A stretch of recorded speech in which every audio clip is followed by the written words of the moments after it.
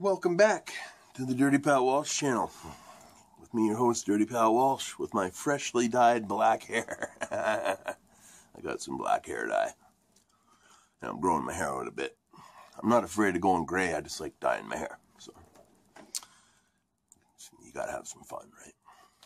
I'm almost 50, so, you know, my time is running short for doing crazy shit like that, I figure. I want to give a big shout out to Oak Tree Dipper for all your nice comments on my videos as of late. Thank you very much for watching and commenting. And also to Bubba JR123. Thank you so much for all your views and comments. I really appreciate it. It's nice to feel some support. I have over 2,000 videos on this channel, I believe. And most of them have 10 views or less, I think. And as of late, I've been getting a lot more views. So thank you all very much. I really appreciate it. I always say I never do this channel for anything other than to keep me entertained while I'm sitting here home all day. So, but, you know, I do this channel the same way. If I had 1 subscriber or 1 million subscribers, so I appreciate the support. Yeah, I appreciate it a lot.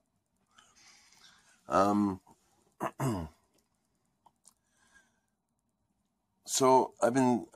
A lot of people seem to be digging my band stories these days.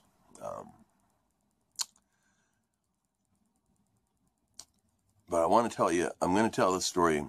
I'm going to try to say this is the last time I'm ever going to tell this very short story, but it was a really interesting brush in with a famous person. Long before the days of the Foo Fighters and Nirvana, Dave Grohl, the drummer for Nirvana, and obviously the guy from the Foo Fighters, everybody knows Dave Grohl now. Back in the 80s, he was a punk rock drummer for this band called Scream out of Washington, D.C. One of my favorite bands ever. And I used to go see them all the time in Toronto because they played in Toronto often for some reason. Anyhow, the way it all went was we were crashing. Me and my buddy were crashing at my buddy Joe's place, and he lived in this big warehouse, and kind of ran it as a booze can. You know what I mean? Like a lot of artists did that in Toronto. I don't know. It probably still goes on, but a bunch of artists will rent out a warehouse and each take a corner and do their thing and live on the cheap, right? So that was the situation. And so after the gig, Joe says, we gotta wait for the band because they're staying with us too. And I was like, holy fuck, we're gonna spend the night with Scream? That's awesome. They were like my favorite band, right? So after the gig, they got all loaded out into their van and stuff, and then we all piled into Joe's car and went booze canning for the night. And just went from party to party. It was great. Great time. And then we all end up back at the warehouse. And we're all hanging out. And there was one piece of furniture in the whole place. It was a little love seat couch. And Dave says, I'm the drummer. I work the hardest. I'm taking the couch.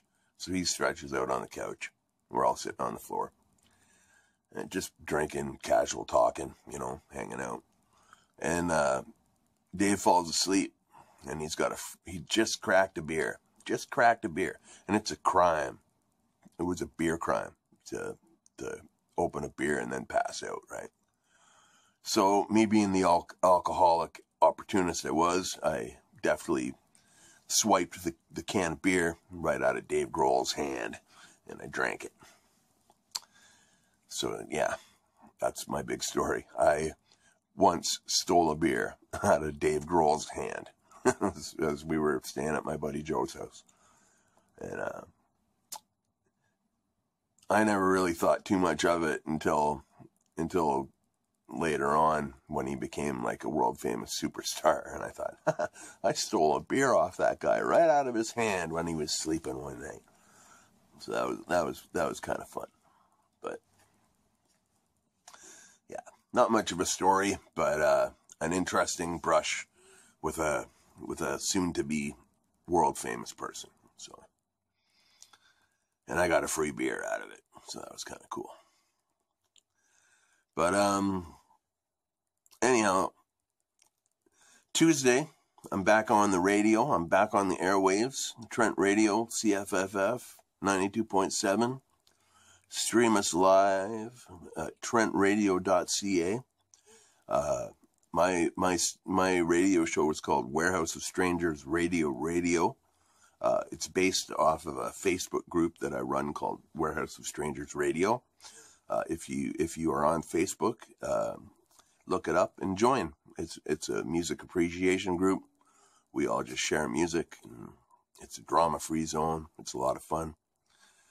And yeah, I base my radio show off of it. The music that you'll find on that page is often the music that I'll play on my radio show. A lot of old punk rock, a lot of old blues music, stuff like that. It's a lot of fun.